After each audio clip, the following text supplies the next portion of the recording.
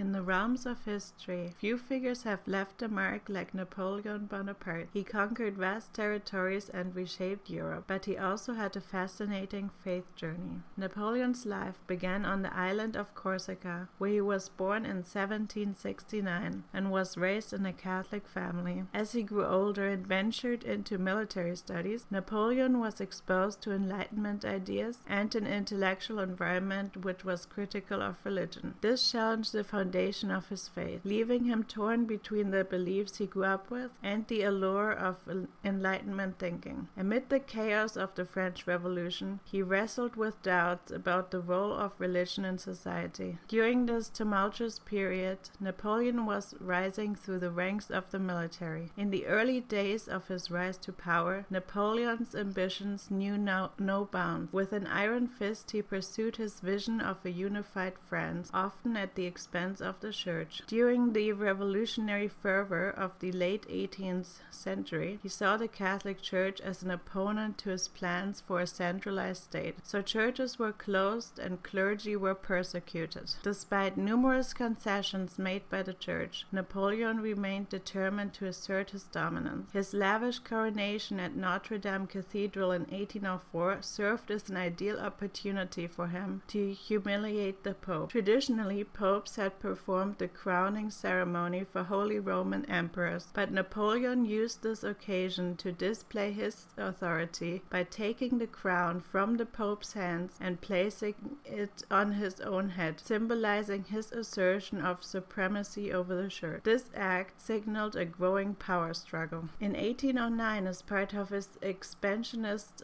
ambitions, Napoleon ordered the annexation of the Papal States, which encompassed significant territories in Italy, leading Pope Pius VII's rejection of the French emperor's actions. In response to the Pope's resistance, Napoleon ordered the abduction and imprisonment of the Pope in 1809. So the Pope was taken to Savona and later to Fontainebleau, where he endured almost 6 years of captivity. On January 25, 1813, under duress, Pope Pius VII was compelled to sign the Concordat of Fontainebleau, surrendering his temporal sovereignty. However, shortly after its enactment, the Pope started to retract the concessions he had agreed upon in the document. Tensions between the French government and the Vatican would continue to linger until Napoleon's eventual defeat and the restoration of the Papal States to the Holy See. Following his defeat at the Battle of Waterloo, Napoleon was exiled to the remote island of St. Helena, where he remained until his death. During his